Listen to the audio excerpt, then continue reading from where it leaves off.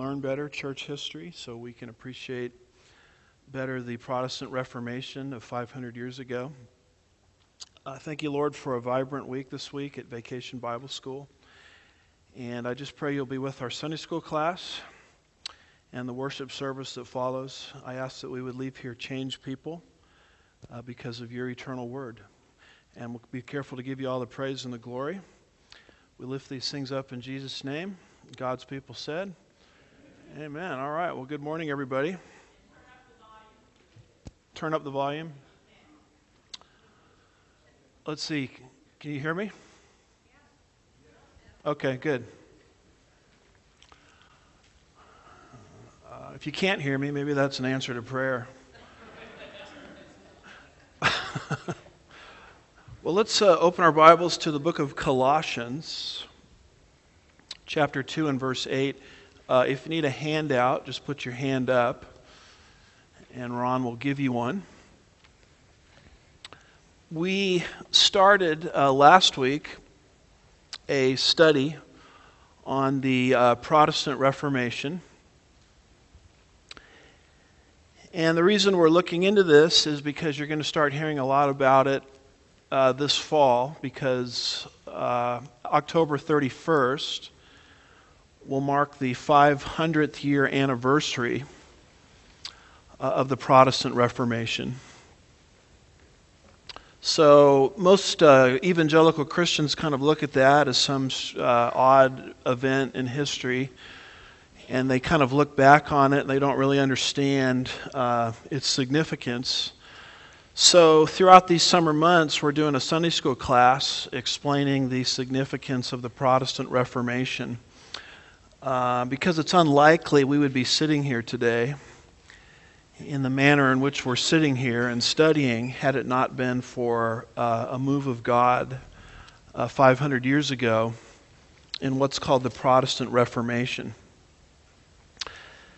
So it's hard to understand the Protestant Reformation unless you understand what the early church handed off, or what the apostles, rather, handed off to the early church. And unless we also understand what subsequent generation of Christians lost.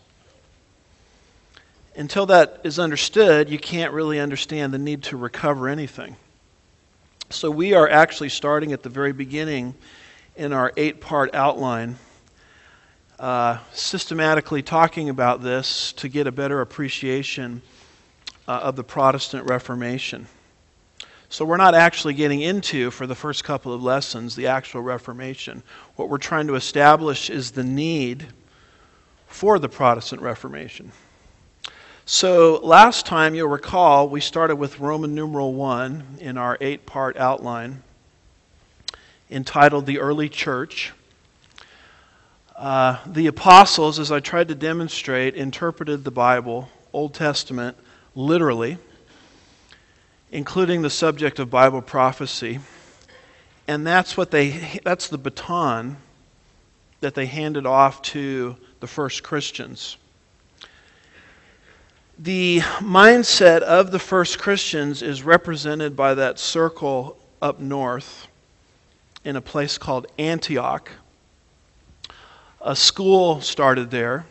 Last time I tried to draw attention to the fact that that's where Paul launched his first missionary journeys from, Antioch. And it's also the place where the early church was called Christians for the first time. And it's also the place where the early church began to proliferate numerically. And you see that in Acts 11, around verse 25. And the school of Antioch, as we tried to explain, and I gave you many citations, some from scholars, some from actual church fathers, they interpreted the Bible, including Bible prophecy, literally. So I'm going to work hard at not repeating what I said last week unless I run into something new. And in my private reading this week, I ran into this citation from Irenaeus. Irenaeus, as you can see from the screen, lived at the 2nd century. AD 125 to 202 roughly was his lifespan.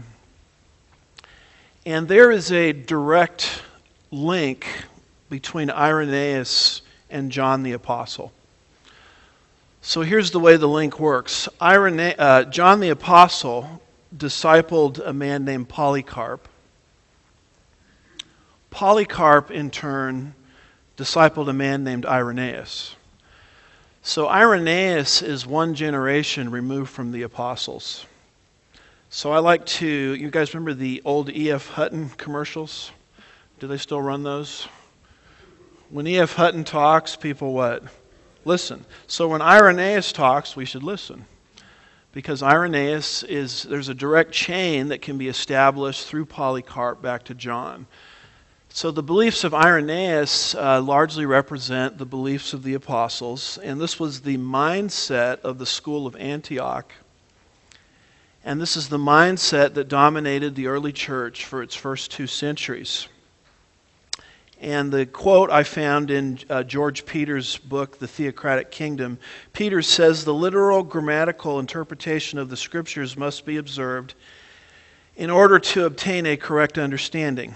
The primitive church," that would be the church following the apostles, "the primitive church occupied this position, and Irenaeus gives us the general sentiment when he says of the Holy Scriptures," now here's the quote from Irenaeus, that what the understanding can daily make use of, what it can easily know, is that which lies before our eyes unambiguously, and notice this next word, literally, and clearly in Holy Writ.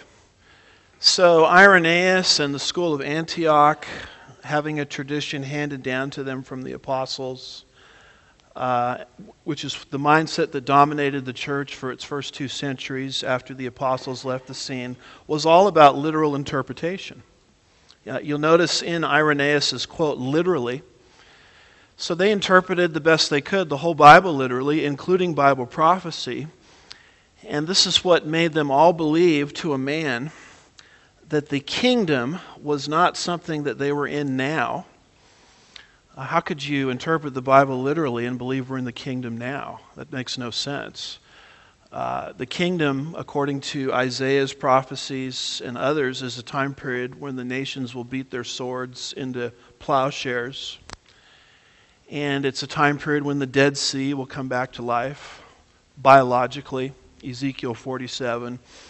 It's a time period when the city of Jerusalem is going to be the head of the nations again, etc. There's no way you can interpret those prophecies literally and believe we're in the kingdom. So because these men had such a great respect for the Bible, they took a literal approach to the whole Bible, including Bible prophecy, which made them what we call premillennialists, which is basically the belief that Jesus comes back first and then the kingdom follows.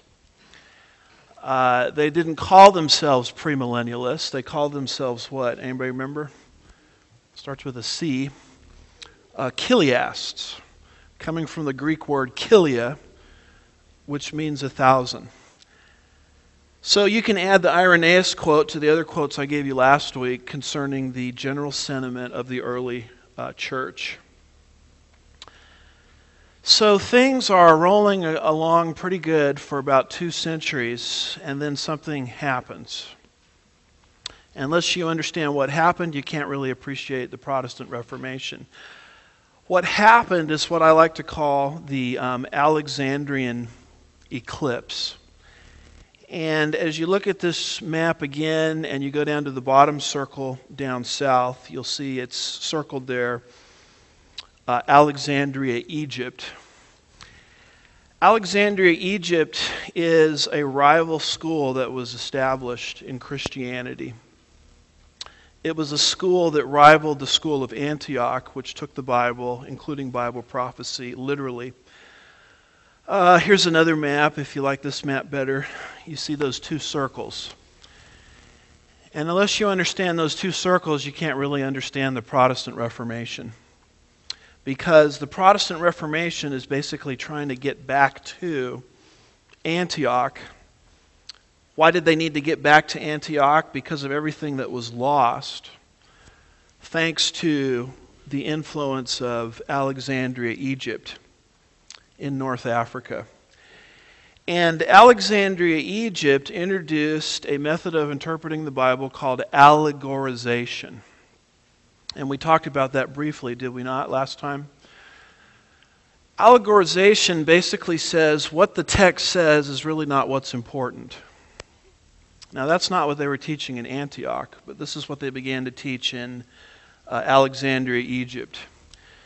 And this didn't just start with Christianity, it actually started with early Judaism, or latter Judaism, I should say, just before the time of Christ, through a man named Philo. And Philo took a look at the rivers that are described in the Garden of Eden, the Pishon and the Gahan and the Euphrates and the Tigris, and he began to say things like, well, those aren't actual rivers. Those just represent 4 parts of the soul. So he's using the text to bring in a higher spiritual meaning.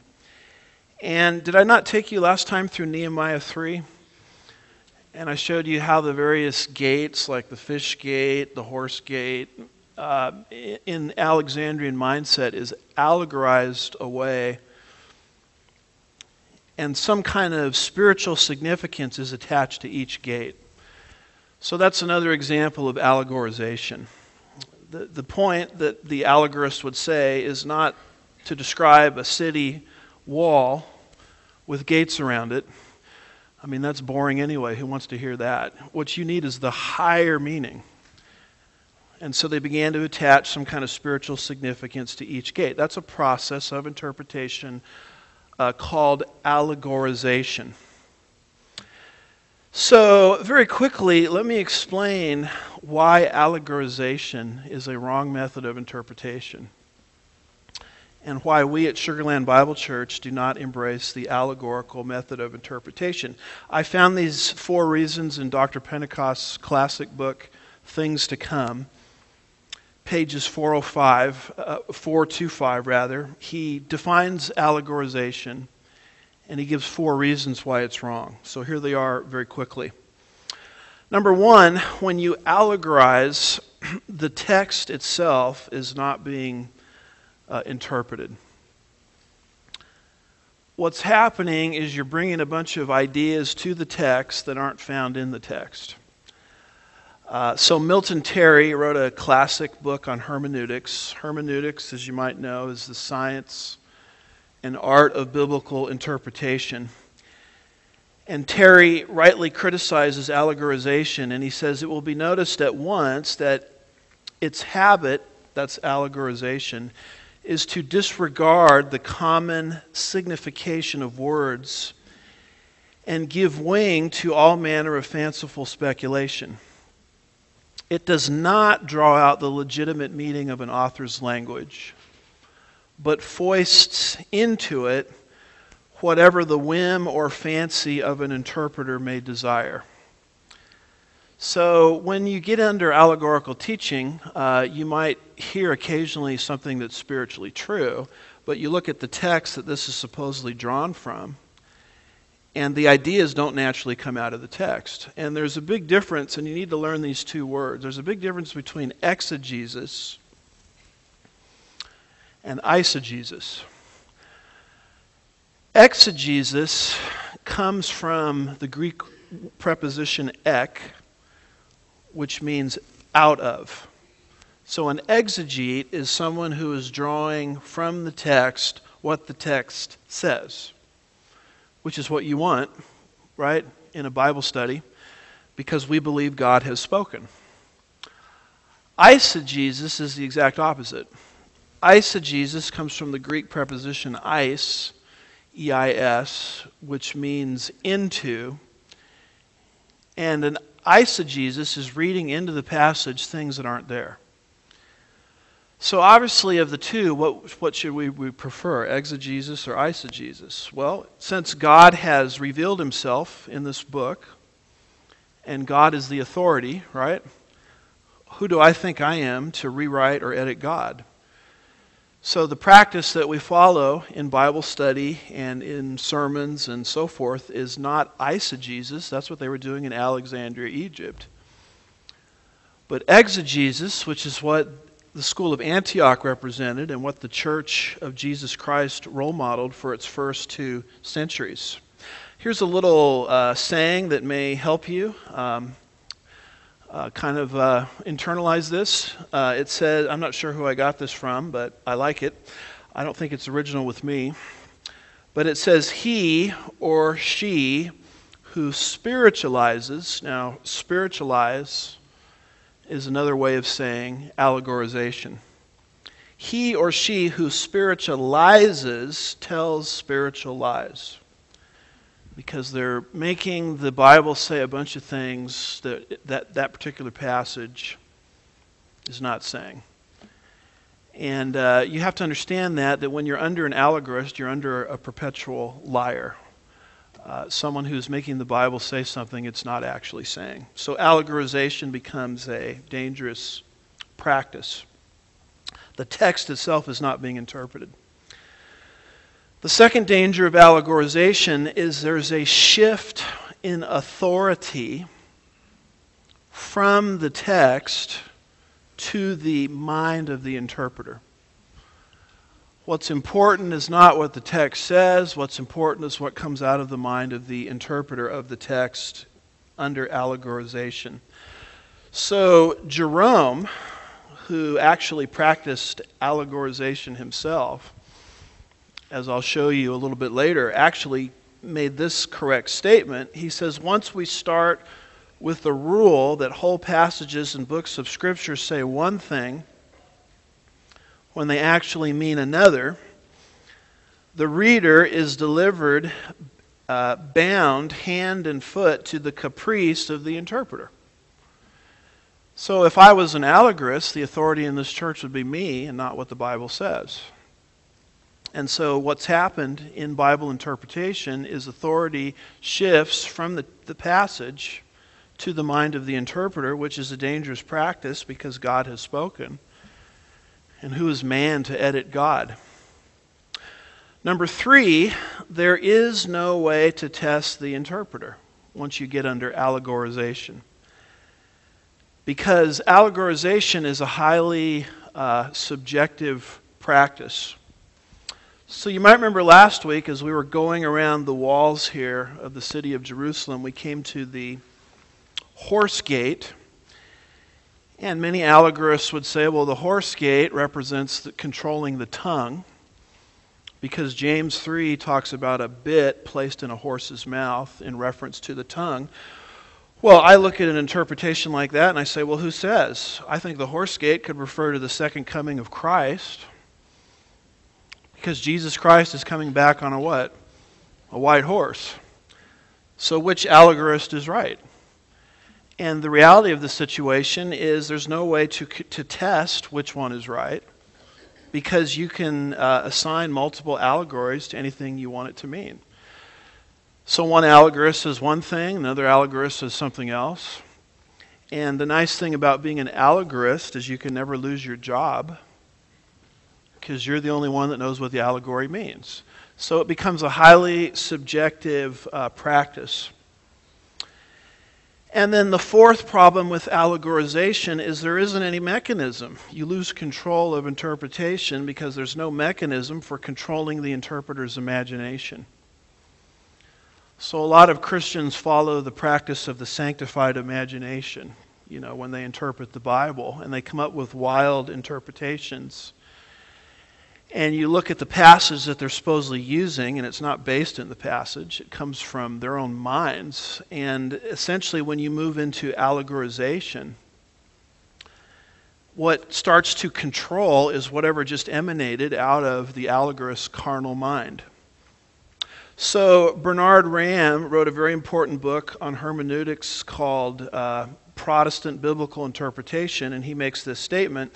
He says, to state the principal meaning of the Bible is a second sense meaning, and that the principal method of interpretation is spiritualizing, is to open the door to almost uncontrolled speculation and imagination. For this reason, we have insisted that the control in interpretation is the literal method. I would add to it the literal method consistently applied. In other words, you interpret words or phrases in the Bible according to the ordinary sense of those words and phrases. And that's a practice that requires a lot of discipline. That's a practice that's somewhat difficult. It requires some training to do it, but you can do it. I can do it. And what's happening when you're following the literal approach is the speculation and imagination of the interpreter is not in control. The biblical text is in control. So in Alexandria, Egypt, really starting with Philo, and then it sort of took off as Christians migrated to Alexandria, Egypt. Following the first 2 centuries of the church, this practice took off called allegorization.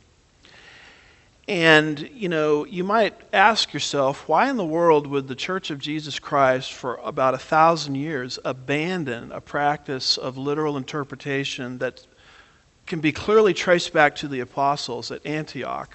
Why would they throw that out? And why would they substitute allegorization? And I don't mean to oversimplify things, but I think there's at least 5 reasons why the church discarded the time and tested teaching of Antioch and embraced this more exciting practice down south in Alexandria, Egypt. So here are the 5 reasons very quickly. Number 1, once you move into allegorization, your sermons and your teachings can be immediately relevant to the need of the listener. And what you have to understand is people today have very small attention spans. And they don't want to come to church and have a guy stand up for half an hour like I do, actually a little more than a half an hour, and explain the meaning of the passage. Your average churchgoer today, wants to treat the church kind of like, Burger King. We want it our way. And you better say something fast. You better make your point quick. And it better apply directly to my life. And if I don't get what I need, I'll go down the street to another church that will do it the way I want it done. So there is a very short attention span in people related to church. We treat church like we would never treat anything. You would never treat your job that way. You would never treat your academic pursuits that way. But we treat church that way. And the preacher oftentimes succumbs to the pressure and wants to be relevant. And so the fastest way to be relevant is you just become allegorical. I mean, after all, who wants to hear a boring sermon on the walls, the gates around the walls of the city of Jerusalem? It's more exciting to learn about evangelism, the Holy Spirit, and other things like that. So once you become allegorical, you can become relevant really fast. And it was Howard Hendricks at Dallas Seminary that put it this way, and I very much appreciated what he said. He said, anybody can be relevant if they don't care about being biblical. Conversely, anybody can be biblical if they don't care about being relevant. The discipline of preaching and teaching is to be both. It's to establish meaning and explain it to people, but then don't just leave them there. Explain why what you just developed actually relates to their lives. But many people would rather just go fast into relevance, and so they become allegorical. And this was the appeal at the school of Alexandria. Bernard Ram says, but citing verses in the Old Testament in themselves frequently very obscure, as if superior to verses in the New, revealed no new understanding of the significance of historical and progressive revelation for hermeneutics. They considered the Old, and especially the New Testaments, filled with parables, enigmas, and riddles. the allegorical method alone sufficed to bring out the meaning, and you could put meaning there in quotes, because they weren't really getting the meaning, of these parables, enigmas, and riddles. So this is why verse-by-verse teaching through the Bible has taken such a hit. Because when you're going verse by verse, you're going to be running into subjects like genealogies that God put there. But, your average person listens to a genealogy and they say, well, how does this relate to my life? So the temptation is to skip the genealogy, or the temptation is to make the genealogy say something that it's not saying because of the very short attention span of the listener. A second reason the church went into allegorization is they started to merge human philosophy with Bible interpretation. And that's why I had you open up to the book of Colossians, chapter 2 and verse 8, where Paul warned against this. Paul said to the Colossians, "See to it that no one takes you captive." The word captive is interesting. Once you move into human philosophy, you're now captive to that philosophy. Through philosophy and empty deception, according to the tradition of men. It's a man-made teaching. According to the elementary principles of the world, rather than according to Christ. Once you move into human philosophy, basically what happens is you move away from the full wisdom of Jesus Christ, which is limitless, into a teaching of a man. And Paul says it's elementary. So you exchange the majesty and the depths of the wisdom of Christ for some sort of elementary human philosophy. And Paul says it's like going back to kindergarten. You're going back and learning the ABCs all over again when you already know the alphabet, you already know how to write sentences, you know how to write paragraphs, you know how to write papers, you know how to write books. You have all of this wisdom in Christ, and you're abandoning that, and you're going back into the ABCs. That's what happens when you exchange the thinking of God for the thinking of man. And what happened at Alexandria, Egypt, is these folks became very philosophical. Now, there are a lot of Christians today that are very philosophical. What I mean by that is they've bought into some kind of philosophy. And they try to merge the Bible with that philosophy. And when you try to merge the Bible with a human philosophy, what happens is the two separate at some point. So what do you do when your human philosophy separates from the Bible? Well, you just twist the Bible around through allegorization to make it fit your philosophy. And this is a practice that people do all of the time. They do it in Genesis 1 through 11. They've fallen in love with something Charles Darwin says. And they try to merge that philosophy with Genesis 1 through 11. And what's the end game? Genesis 1 through 11 starts saying something that it really doesn't say. Where this is very big today is people fall in love with psychology, human psychology. Freud, Skinner, Jung, these types of beliefs, and they try to merge that with the Bible, and you make the Bible start saying something it really was never designed to say.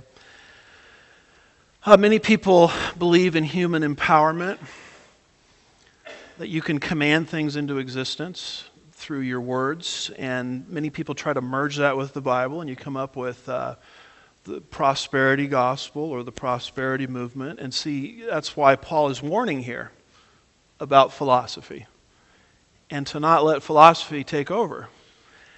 So Bernard Ram says the outstanding Jewish allegorist was Philo. He was a thoroughly convinced Jew. To him, the scriptures, primarily in the Septuagint version, were superior to Plato and Greek philosophy, yet he had a great fondness for Greek philosophy, especially Plato and Pythagoras. By a most elaborate system of allegorizing, he was able to reconcile for himself his loyalty to the Hebrew faith and at the same time his love for Greek philosophy. So what he started to do, Philo, is he started to merge human philosophy with the Scripture. And doggone it, the Scripture's kind of stubborn. It's not submitting to my philosophy at certain points. I know what I'll do. I'll just allegorize that Scripture. Ronald DeProse, in a book I highly recommend to you, if you get this and read it, it'll explain a lot of these ideas. It's called Israel in the Development of Christian Thought.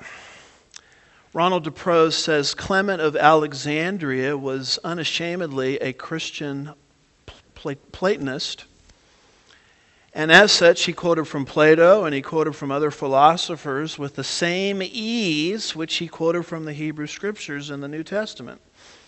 Moreover, he interpreted the Bible in light of Platonic concepts. So Platonic concepts becomes the grid through which Clement of Alexandria, Egypt, began to read the Scripture. His dependence upon Plato is further evident in a speculative passage in which the Jews are featured as helpers, while the Christians are considered fit to rule.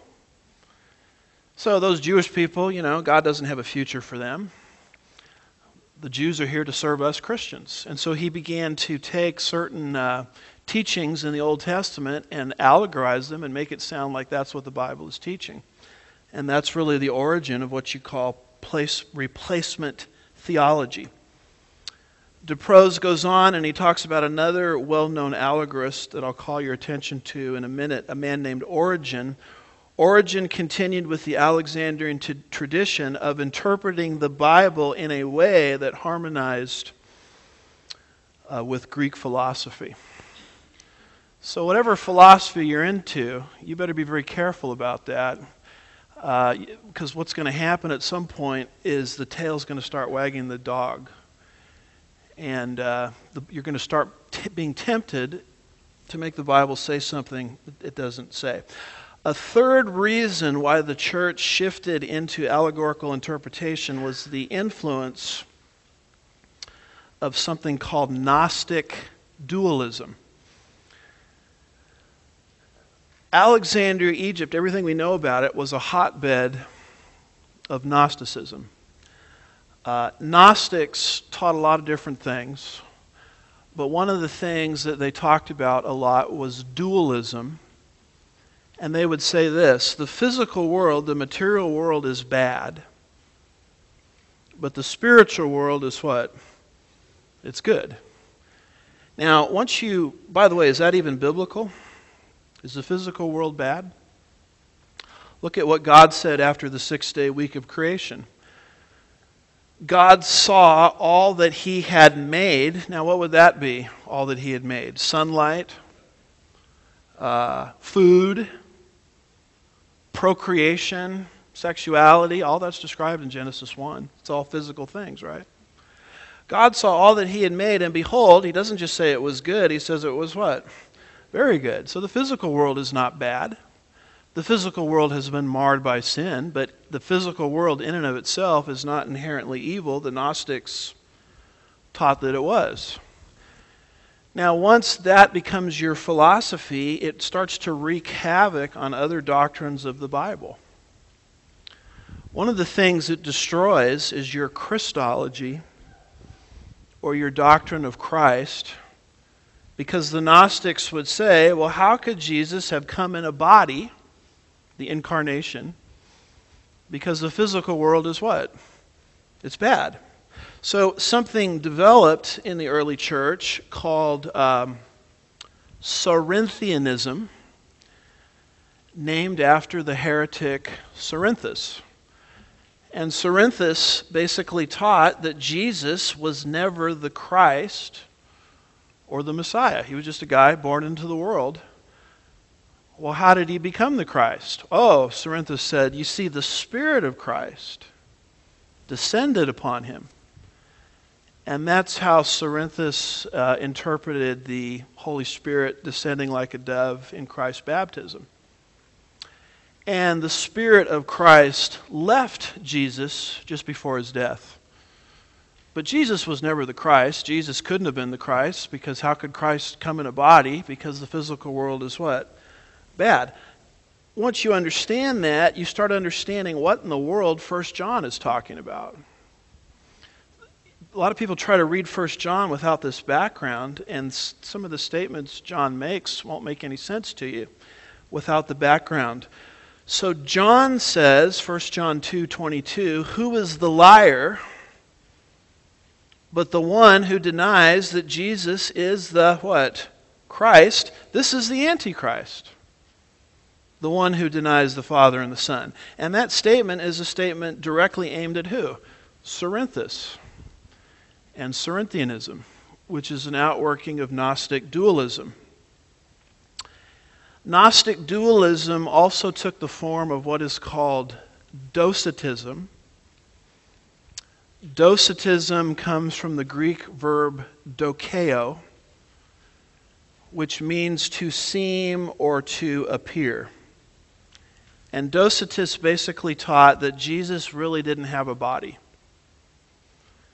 It looked like he had a body. It seemed or appeared like he had a body. But we all know he didn't have a body. Because how could God have a body? Because the physical world is what? Is bad. And this is why 1 John 4:2 and 3 says, "By this you know the Spirit of God. Every spirit that confesses that Jesus has come in the flesh is from God. And every spirit that does not confess that Jesus is not from God, this is the spirit of the who? The Antichrist." So John in his little book says Cerinthus is an Antichrist, a baby Antichrist. And so is the Docetists. The Docetists and Cerinthianism is an outworking of Gnostic dualism. And this Gnostic dualism was very prominent in the Mediterranean world. And this is why when you read Paul's speech on Mars Hill to the pagan philosophers in Greece, and I've actually been there and stood where, well, they didn't have an X that said Paul stood here, but the general area where Paul gave this speech. Paul made this speech to unbelievers, and it says this at the end of the speech: "Now when they heard of the resurrection of the dead," because Paul concludes everything by talking about Jesus rose from the dead. It says, "Some began to sneer." Well, why would they sneer? Because they've already bought into Gnostic dualism, which says that the physical world is evil. And this mindset, Greece is not very far from Corinth, they're neighbors basically.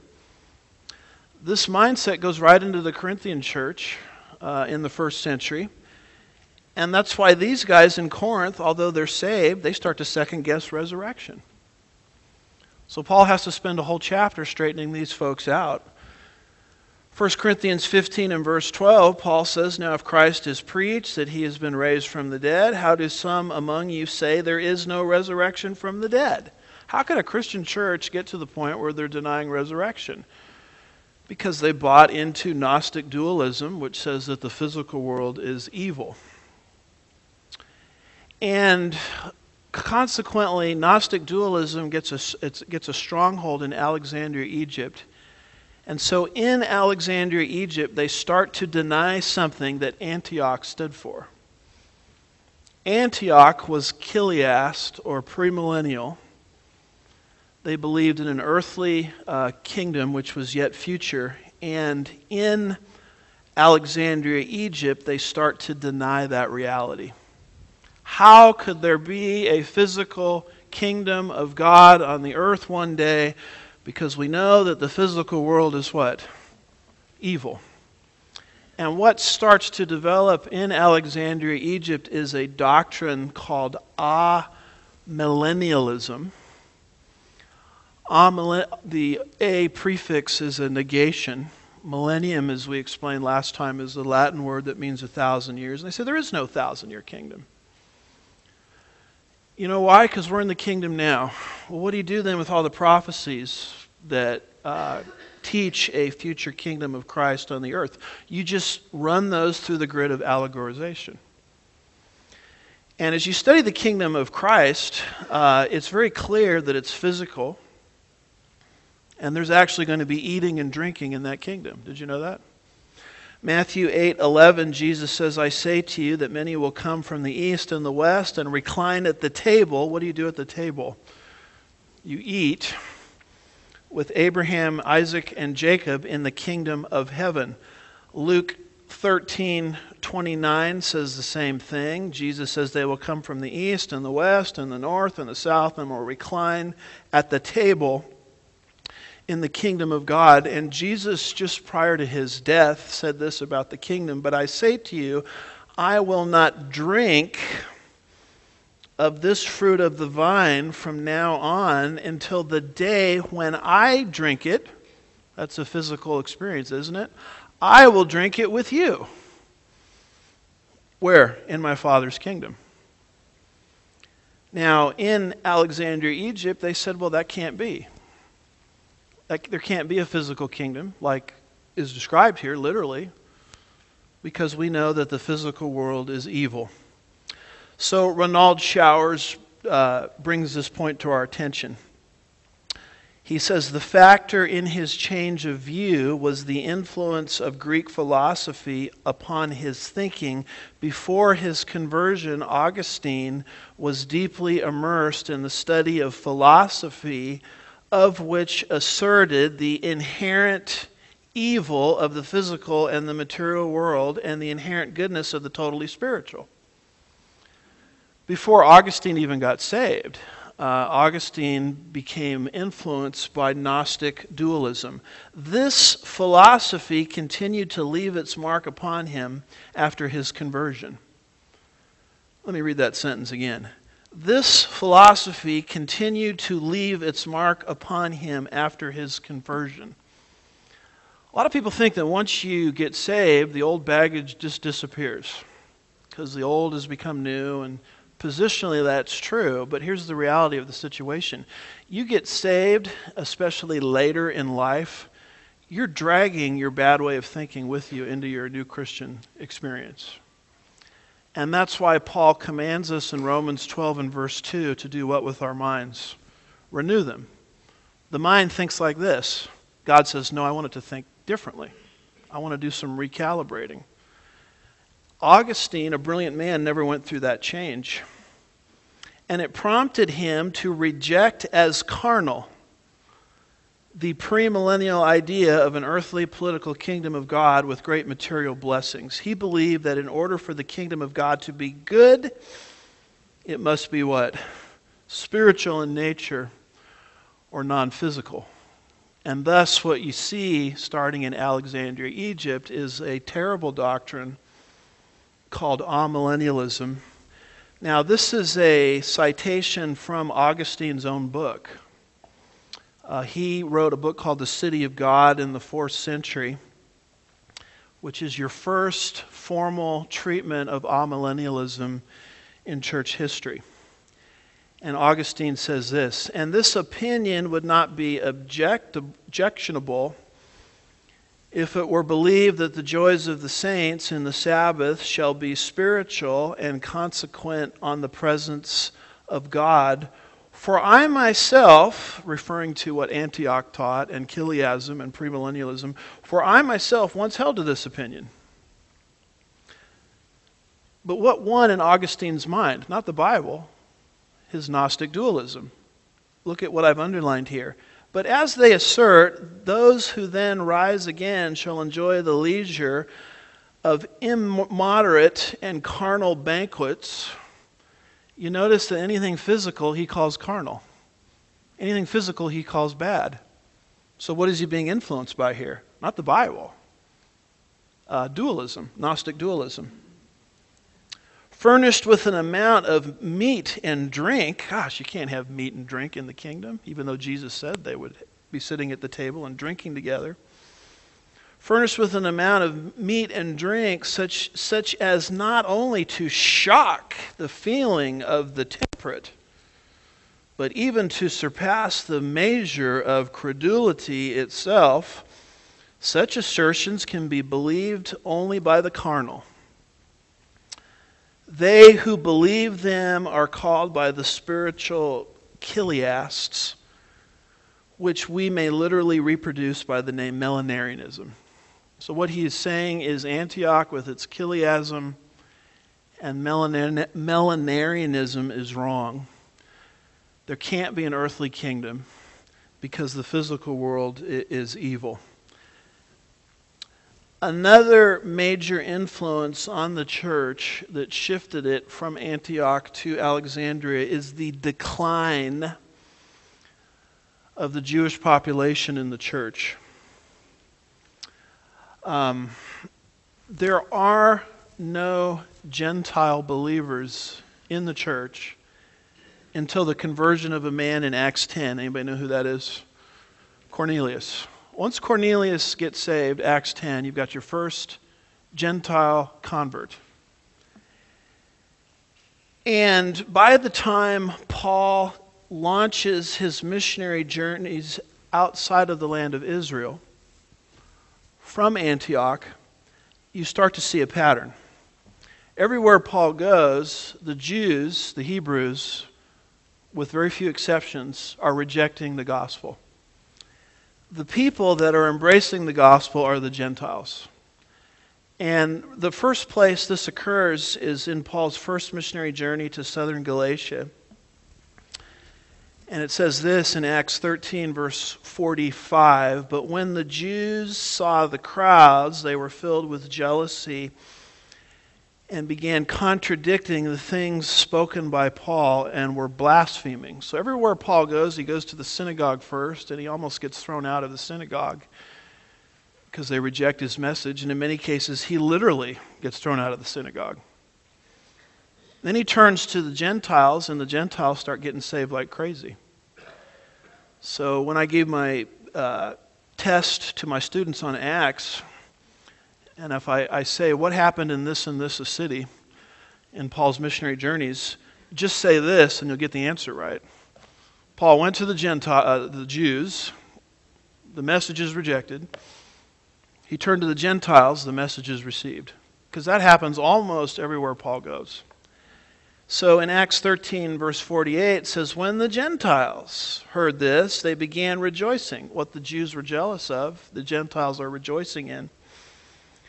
"And they began rejoicing and glorifying the word of the Lord, and as many as had been appointed to eternal life believed." So what starts to happen with the first missionary journey is the ethnic population of the church changes. You move away from an entity that is almost all Hebrew or almost all Jewish to an entity which the Hebrews become the minority and the Gentiles become the majority. And here we are in 2017 in Sugar Land, Texas, and we see the same thing, right? We do have a few Hebrew Christians here at Sugar Land Bible Church, but that's not the majority. The majority are Gentiles. And this gets so bad in terms of a switchover that Paul in Romans 11, verses 17 through 21, has to straighten these Gentiles out because these Gentiles are becoming derisive or arrogant towards the Hebrews who are in unbelief. So Paul uses this example of an olive tree, and he talks about the natural branches being taken out of the olive tree. That would be the Hebrews or the Jews in unbelief. And then he talks about these wild olive branches coming into, they're not even olive branches, they're unnatural branches, coming into an olive tree. So who would those unnatural branches be? Gentile Christians. And Paul has to explain in Romans 11, verse 18, that you Gentiles do not be arrogant towards the natural branches, the Jews that have been cut out of the tree. For this simple reason, if God can bring into a tree wild branches that don't belong, which is you, how hard do you think it is for God one day to reach out his hand and take the natural branches, the Jews, and bring them back into their own tree? And Paul explains in Romans 11 that that's, in fact, following the rapture of the church, that's exactly what God is going to do. But what I want you to see is the Gentiles, because of the ethnic changeover in the church, were becoming very arrogant towards the Jews. So, my point is, Augustinian, Alexandrian thinking would have never taken over the church if the composition of the church remained Jewish. Why is that? Because Jews from birth are steeped in the Old Testament. They love the Old Testament. They interpret the Old Testament literally. So if you had taught there before Paul's first missionary journey the doctrine of amillennialism, you would have been laughed right out of the church. But things are different now with the Gentiles becoming predominant, because Gentiles, what do they know about the Old Testament? Almost nothing. They had no training in the Old Testament. They have no training in Hebrew. So when somebody with the gift of gab sort of stands up and says, all of those prophecies are just spiritual, the dumb Gentiles, for lack of a better expression, say, that sounds good. That sounds spiritual. And I like the way he talks. And he gave me my liver quiver of the day. He's got the gift of gab, which are the three things you need for success in ministry, the 3 G's, right? You need good looks, you need the gift of gab, and you need a guitar. You got those 3 things, you're going to go far in ministry. And so the Gentiles who don't know anything about the Old Testament just gravitate around a fine-sounding orator who sounds a lot like the Greek philosophers and orators that they already knew. And so amillennialism, spiritualizing, all of this sounds really good. A Hebrew audience would have never bought into that. So I think the shift ethnically from Hebrew to Gentile in Christianity paved the way for amillennialism, Gnosticism, human philosophy, allegorization. And there's one other thing that happened that caused the shift, and it was Constantine's Edict of Milan, which was where this edict was formally made, in AD 313. What's the deal with Constantine, a Roman emperor, and the Edict of Milan? Constantine came on the scene, and he said, all this persecution of Christianity that we've had for all these centuries, last couple centuries, that's all over. No more is there going to be a formal Roman persecution against Christians. And beyond that, we're going to make Christianity the formal religion of Rome. Now, I want you to understand something. Christianity, going back to Nero, around AD 64, which is a good couple hundred years or more earlier, which is almost as long, think about this, as the United States of America has been in existence. It's a long time. Ever since the days of Nero, Christians were persecuted formally by Rome. And this is where the Colosseums, come from, where Christians were, thrown to starving animals to the delight of the masses. And Nero basically, he would look at his garden parties and say, we need a little light around here. The sun's going down. Here's what we're going to do. Let's take a Christian over there and let's light him on fire. And that'll be kind of our Christmas tree light or whatever that will illuminate our garden party. And this is how Christians are treated from AD 64, roughly, all the way to 313. And then all of a sudden, this guy Constantine gets on the throne of Rome, and he says, that's over. And not only is it over, this empire-wide persecution, but Christianity is now going to be elevated. So with the stroke of a pen, Christianity, with the Edict of Milan, goes from being persecuted to being promoted. Now, what would you think if you were a Christian living in that change, in that transition? You would think the kingdom is here, wouldn't you? That would be a logical thought. All of the prophecies of Revelation 20 are being fulfilled now. Because Revelation 20, doesn't it say that they're going to reign and rule with Christ? Well, that's happening right now. So the politics of the day created the right spiritual climate for allegorization and amillennialism to just take off like a rocket. And this is why the church goes under an allegorical spell for over 1,000 years, which is an awful long time, isn't it? Ronald Showers puts it this way: the new view became known as amillennialism. Several things prompted this change in Augustine.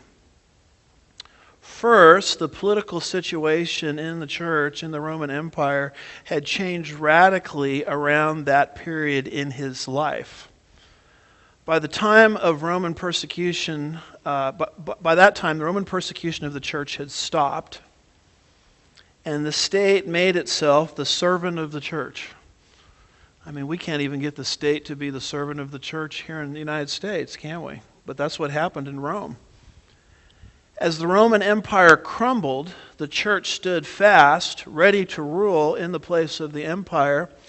It looked as if Gentile world dominion was being crushed and that the church was becoming victorious over it. Under these circumstances, Augustine concluded that premillennialism, that's the chiliasm that was taught by Antioch, was obsolete, and that it did not fit the current situation. In the place of it, he developed the idea that the church is the kingdom of the Messiah, foretold in the Scriptures as Daniel 2 and Daniel 7 and Revelation 20 state. In his book, The City of God, he became the first person to teach the idea that the organized Catholic or universal church is the promised messianic kingdom. And the millennium began with Christ's first coming. Augustine's ideas would have never really taken a foothold prior to Constantine. But once Constantine comes to the throne, the things that Augustine and those in Alexandria, Egypt were saying become very palatable. So what shifted and caused the church to reject 200 years of tradition taught by Antioch and emanating from the apostles? Why in the world would they shift? There's some reasons for it. Number one, the Bible teachers wanted to be relevant. Number two, the church fell in love with human philosophy and incorporated that into its interpretation of Scripture. They did the very thing Paul said don't do. Number three, Gnostic dualism began to dominate, and you can't have a physical kingdom of God on the earth because the physical world is evil, and that's where the doctrine of amillennialism comes from. And it tampered other doctrines related to the incarnation. Number four, you have a decline of the church's Jewish population.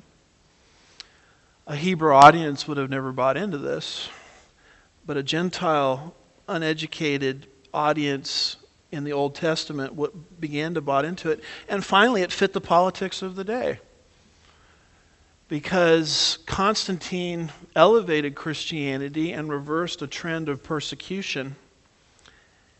And so consequently, the whole church shifts.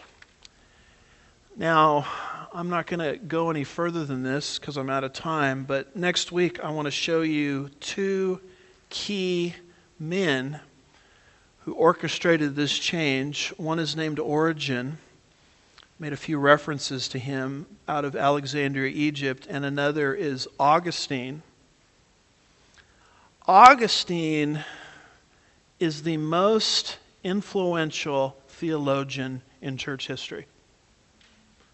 And when I use the word influential, I'm not using the word influential for good, although he did do some good things, but influential for bad.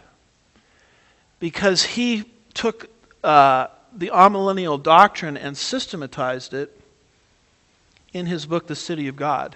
So by the time The City of God is written, the church now has its first formal, published treatise defending amillennialism, and amillennialism just takes off. Allegorization takes off, and you know what that led to? The third part in our outline, the Dark Ages, which lasted over 1,000 years. There's always faithful remnants throughout the Dark Ages. God always has faithful people, but it wasn't the majority opinion. So by the time the Spirit of God gets his hand on Martin Luther and the Reformers, what they're doing is they're pulling us out of the Dark Ages. And a lot of them, like John Huss, were burned at the stake for trying to do it. And same with William Tyndale. And see, you can't appreciate what God did through these Protestant reformers until you see what the devil did to destroy the doctrine of the church. And so that's sort of the direction we're going. So I'll take you into Origen and Augustine next week, and I'll get into a time period called the Dark Ages. So, 10:45, I stopped on time. See, I'm Antioching in my beliefs in literal interpretation. 10:45 means 10:45, right? Well, I guess if anybody has a fast question, we could try to answer that. Yeah, Tina?